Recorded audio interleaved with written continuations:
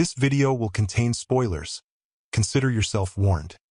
We're now at the second-to-last episode of the Serpent Queen Season 2, with just one more episode left before the season concludes and the finale airs on Starz.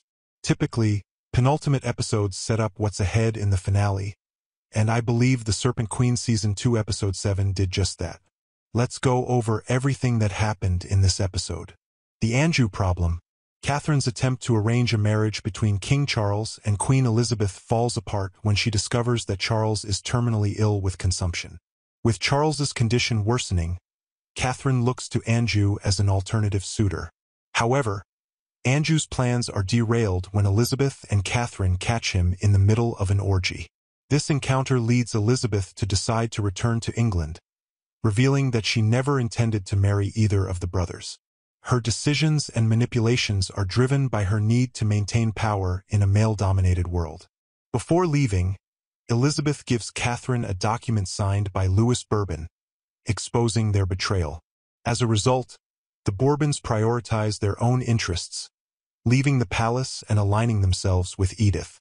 After an earlier confrontation, Catherine eventually approaches Anjou and tells him that she accepts him as he is and wouldn't change a thing about him. While this seems partly genuine due to her maternal feelings, there may be an underlying reason for her abrupt change of heart that will be revealed in the finale next week. The marriage game. From the beginning of the season, it's been evident that Princess Margot has a strong affection for François de Guise. However, unbeknownst to her, François is attracted to men and is significantly older than Margot. Despite the age gap, the young princess remains undeterred.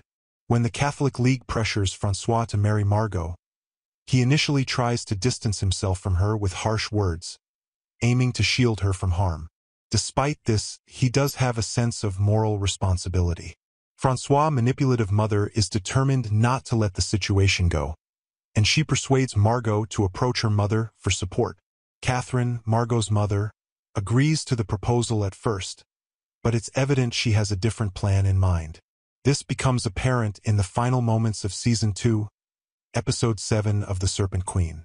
To maintain peace with Edith, Catherine proposes that Margot marry Henry de Guise, Antoine's son, instead. It remains to be seen if this will come to pass, but one thing is certain: Margot will be displeased. Additionally, there's the possibility of Charles marrying the Catholic Cece of Austria. He has agreed to convert to Protestantism to placate Edith. However, when he and Catherine arrive, Edith claims to have had a vision indicating Charles is a dying king, casting doubt on the benefits of this marriage. Catherine then suggests the union between Margot and Henry.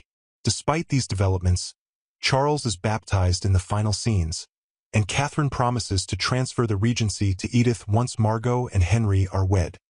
The traitors. We learn that Rahima and Catherine's brother, Alessandro, are in a relationship. They discuss how Alessandro not only embezzled money from his sister but also proposed an investment opportunity in the New World to Queen Elizabeth, intending for Rahima to join him. Catherine witnesses the couple and overhears their conversation, including the betrayal. When questioned about the missing funds, Rahima lies to Catherine. Despite their disagreement in Episode 6, Ruggieri remains by Catherine's side. She asks him to reveal what she should be seeing in her visions, which show 6 traitors surrounding her: the Bourbons, the Guises, Rahima, Alessandro, and Montmorency, who was recently baptized by Edith. The identity of the 6th traitor may be a child, but we'll likely find out in the Serpent Queen Season 2 Episode 8. So there you have it all. What do you think about this episode? Do share your thoughts in the comments. Like and subscribe for more. I will see you next.